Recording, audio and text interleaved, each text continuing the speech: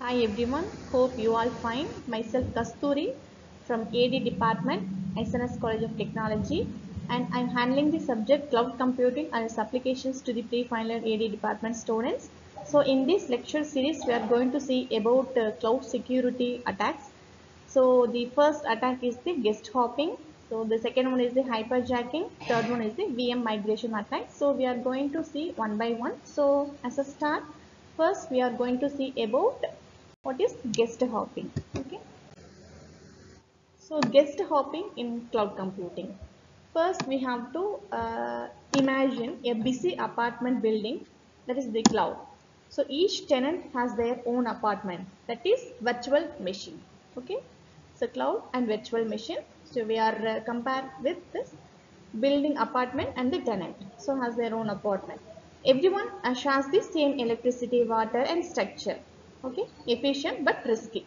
So now what if a thief in one flat could sneak into another through shared pipes or vents? So that's guest hopping. So a stealthy way, attackers move between virtual machines hosted on the same physical server. So that is the guest hopping. So in recent industry note, in 2024, a cybersecurity report by Trend Micro revealed increased lateral movement attacks in public clouds like AWS and Azure, where attackers exploited shared resources to spy on adjacent workloads. So what is guest hopping? So a hacker can't break into their real target, that is VMA. They look for a weaker neighbor, that is VMB, okay, on the same host. Once they hijack VMB, they hop across shared hardware, means CPU, memory cache and network to reach VMA. So this is possible because virtualization, though efficient, makes multiple VMs share one machine, a double-edged sword. So as an industry example, consider in 2023, researchers at the ETH Zurich demonstrated a cross-VM data leakage attack. So exploiting CPU cache timing, providing how easily data can leak between VMs on Amazon EC2 servers. Okay. So why guest hopping matters?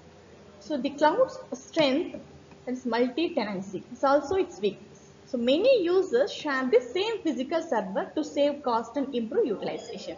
But if one VM falls others nearby may fall too. So this kind of attack can cause data theft, service downtime, or even ransomware spread across the tenants. As a real estate, in the year of 2024, IBM's cost of a data breach report showed that 79% of organizations faced cloud-related breaches due to poor VM isolation and misconfiguration. For example, in a simulated breach, a cloud security firm found that compromising a single developer's test VM in Azure could open lateral access to production workloads within minutes. So real world context multi-tenancy risks.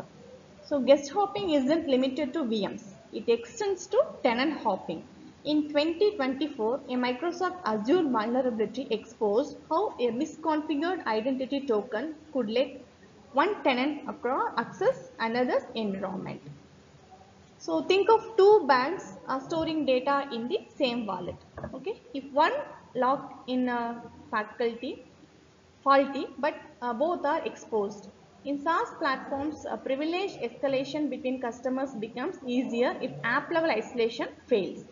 In infrastructure as a service, if the hypervisor is weak, boundaries between users blur a hacker's dream. Okay. So related threats are hyperjacking versus guest hopping. So two thieves, two styles. Hyperjacker. It steals the building's master key, that is hypervisor, controlling every flat silently. But in terms of guest hopping, so finds a way from one flat to another through shared walls. Okay. As an industry example, in 2023, Cloudburst malware exploited VMware Workstation hypervisor bug, enabling attackers to run malicious code on the host machine. So meanwhile, guest hopping remains more common, especially in weakly segmented virtual environments. So how guest hopping happens? So we are going to see in a technical aspect. So recontainers. Attackers map which VMs share hardware, that is like identifying who's in which apartment. Next one is the exploit isolation weaknesses. They look for weak locks, that is bugs in hypervisor or memory management. Deploy attack tools. So use rootkits, side channel attack or resource hijacking. Next one is the lateral movement. So jump from one compromised VM to another via shared CPU caches or memory. In a real case example, in the year of 2022, the cache bleed attack showed how a malicious VM could recover private RSA keys from another VM through shared CPU cache timing leaks. So cloud security challenges means the cloud is a skyscraper built on trust, but three cracks can bring it down. First one is the single point of failure. If the hypervisor, this building foundation, is breached, every tenant is exposed to the attackers. Next one is the insider threats. So cloud admin misuse or physical data center access can worsen the risks. Third one is the architectural complexity. So hybrid and multi-cloud setups create confusing or overlapping walls.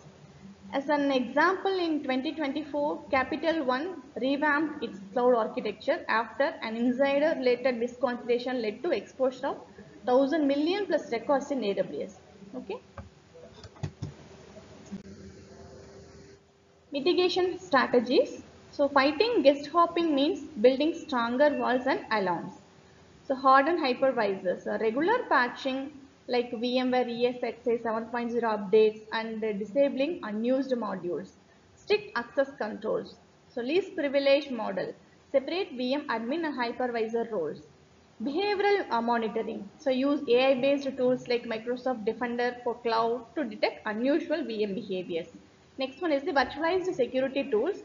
They employ workload-aware firewalls that adapt to VM migration like Palo Alto, Prisma Cloud.